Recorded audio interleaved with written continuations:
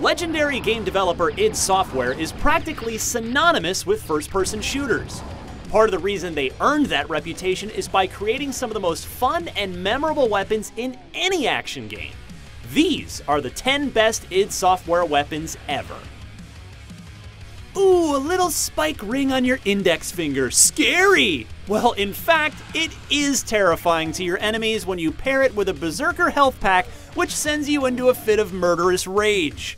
Watch enemies literally pop like blood-filled balloons when you deck them under the influence of the Berserker pack. Grenade launchers aren't easy to get right in games, but id sure nailed it in Quake 3. The thoop sound when followed by an impact was a satisfying 1-2 audio punch that would also help you on the scoreboard. Quake 1's nail gun was pretty cool, but it gets one-upped in its own game by the Super Nail Gun, a rotating quad-barreled death dealer that, yes, launches nails at your targets. It was not a good idea to be on the receiving end of this thing in multiplayer. The original Rage was perhaps id's most flawed game, but it did give us the Wing Stick, an absolutely awesome to use projectile that could violently end the existences of your targets in the wasteland. It's so good that it's absolutely worth chasing down the ones you've already tossed to make sure you've got one on you at all times. Doom 1's original chainsaw was a secret you had to discover. You could see it through a window, but you had to discover how to find it yourself. Once you did, it made Doom even more intense by encouraging you to get up close to your targets. And its implementation in Doom 2016 was every bit as savage as it was in 1993. You had to wait a while in Quake 1's campaign to get your hands on the most powerful weapon, but once you did, you could mow down almost anything in seconds.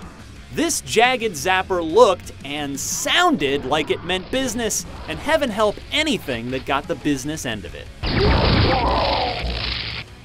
Rocket launchers have made appearances in most id Software games, but never has it been more impressive than in the original 2 Doom games.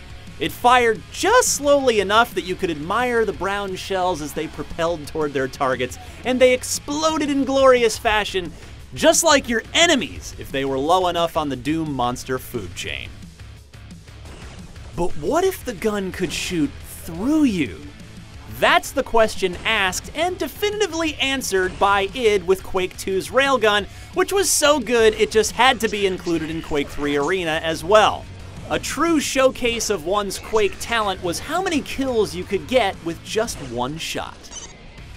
Doom's shotgun was great, undeniably, but what if they put another barrel on it? Doom 2's signature feature is the upgraded Super Shotgun, which had an absolutely devastating short-range impact, as well as an equally guttural sound effect when fired and the unforgettable click-clock-click reload sequence. It is arguably the greatest shotgun in any video game, period.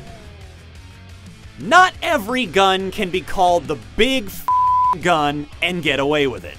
But Doom's BFG 9000 looks the part with its huge white housing, sounds the part with its screeching howl when fired, and earns its moniker when you see that, when used properly, it can literally kill an entire room of demonic bad guys.